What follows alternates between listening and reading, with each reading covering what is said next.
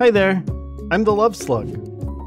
Some of you might know me as that slug who mods for like every VTuber, or as the slug who gets banned for bullying politicians on Twitter, or as just Slug. Who exactly is Slug? Where did he come from? What qualifies him the title of Love Mollusk? Well, if you'll indulge me, I'd like to start things off here by telling you all a story that will answer those questions, and probably create a bunch of new ones.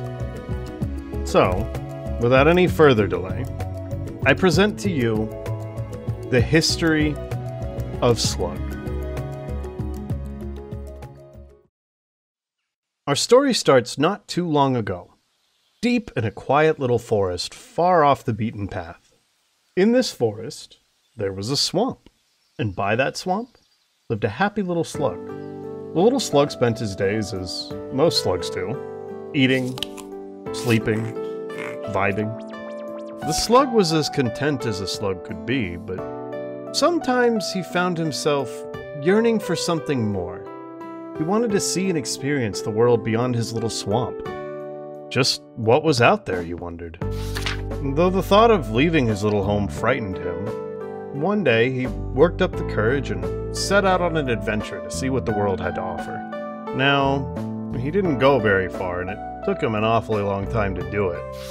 The days passed, and just as the slug was starting to grow weary of his travels, he came across a vast jungle of vegetables outside of an enormous wooden fort. The little slug was starving, and he couldn't resist the allure of all the fresh veggies. He wiggled his way up one of the plants and helped himself to a big, juicy tomato. It was delicious. Tired from his journey and his belly full, the slug drifted off to sleep. After a long, well-deserved snooze, the slug awoke to find himself in quite the peculiar place, and possibly quite the predicament. The slug was trapped, in a jar of all places.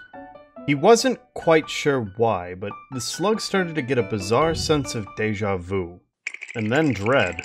Before he could ponder on it any longer, a figure came into the little slug's view and startled him. Before him stood a beautiful and mysterious woman. Unbeknownst to the slug, this woman was a witch, and he was to be an ingredient in her next potion. The witch was frantically flipping through the pages of various tomes, scribbling down notes and tossing all sorts of herbs and such into a bowl of bubbling purple liquid. It started to dawn on the slug that he might be the next thing tossed into that bowl. And if whatever was in that bowl didn't melt him, he'd surely drown. He panicked and he started frantically looking for a way out, but he was too late. All right, little guy, in you go, the witch said, trying to shake him out of the jar. The slug was clinging to the inside of the jar as hard as he could, but he was losing grip. This was it. He was done for. Just as he'd lost his grip and started to tumble out of the jar, the witch's pair of cats, chasing a rodent, came crashing through her workstation, sending her materials flying. The witch was so startled by the commotion, she ended up tossing the jar, along with the slug, into the air. The cats had turned heel, and were now chasing the rodent across the top of a nearby shelf lined with ingredients and potions, all of which the cats sent tumbling down, spilling into the concoction in the bowl. With that, it started to bubble even more violently than before. And then, in fell the slug. The mixture started to bubble over, followed by a huge boom! And the room was filled with light. And then, smoke. The witch coughed and tried to get her bearings. And then, suddenly, in her arms was a person. Or at least it looked like a person. It had green skin and purple hair and two big antennae.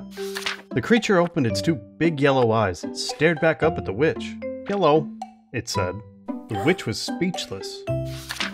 She set the creature down and realized it stood about 3'8" to her 5'3". Hi? She stammered. What are you? The creature looked itself over and shrugged. "I'm a slug. Or at least I was." The witch was finally starting to realize what had happened. This was the slug from the jar, the ingredient for her potion. Whatever extra ingredients the cats had knocked in had messed up the concoction and transformed the little slug. Incredible! She thought to herself. Her magic had created this being. Well, sort of anyways. It could think, it could speak, it was practically human. After a long, somewhat awkward silence, the witch finally spoke. I am Rosalind, a lunar witch.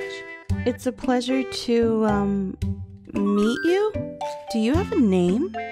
The slug gave her a puzzled look. Well, we need to call you something, said the witch. What about...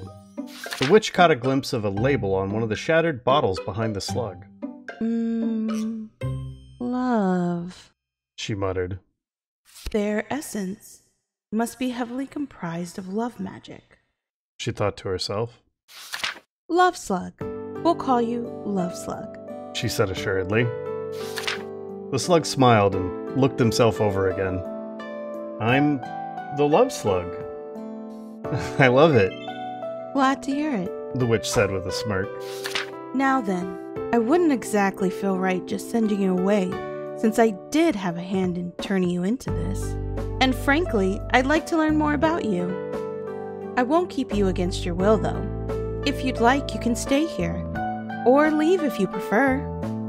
It's up to you. As the slug was mulling her words over, one of the cats came up to him and rubbed against his leg. It looked up at him and meowed. He smiled. I think I'd like to stay, he said cheerfully. The slug was happy. He'd had his adventure. Or maybe it was only beginning. The slug would spend his time reading and playing games, chatting with the witch.